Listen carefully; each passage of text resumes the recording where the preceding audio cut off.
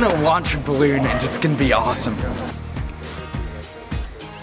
2 flights ago, we set a new world record for the longest flight duration of a latex balloon. We're hoping to do better today.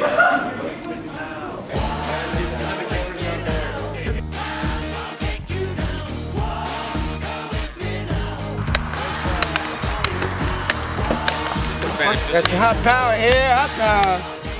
So Valbal is a platform for a high-altitude latex balloon.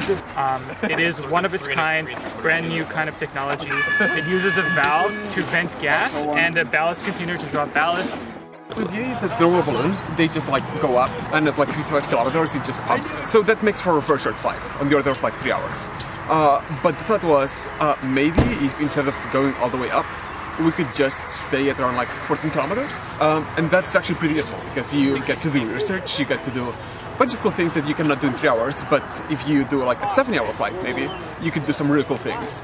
The way we achieve this is by having some valve that allows us to remove some helium that makes us lose lift. And if we're going too low, what you can do is drop some ballast so we go up again.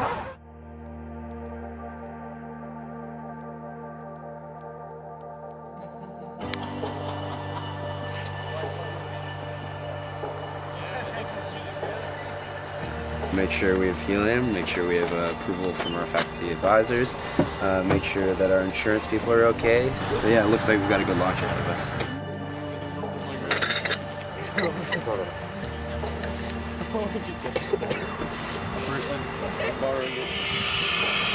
So thin, so flat that the air like across the hole you have to cut in the insulation is very small, which prevents heat from leaking out. Yeah. Arduino inside without tearing it apart. Yeah. That is a recent change.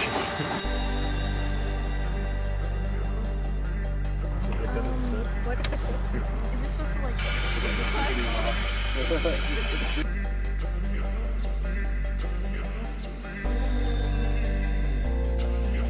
Be very careful. Be very careful. Since you want to do something. One side comes off before you let it go. Okay, you ready? Yeah. Somebody pull down with me.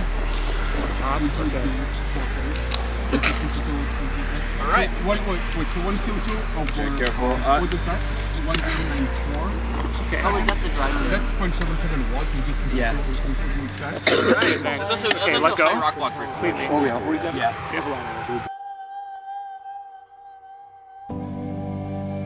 Sitting here, watching the satellite communications come back actually. 20.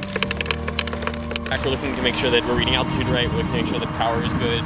So what is it that we are waiting for before we can launch right now? So we're making sure that we're still getting satellite communications from the balloon, and we're just wanting to look at them and make sure that they're reasonable, that we're getting values back from a balloon in flight, essentially, and that they're what we expect them to be. Okay, cool. Wait, guys, wait, T-2 transmissions.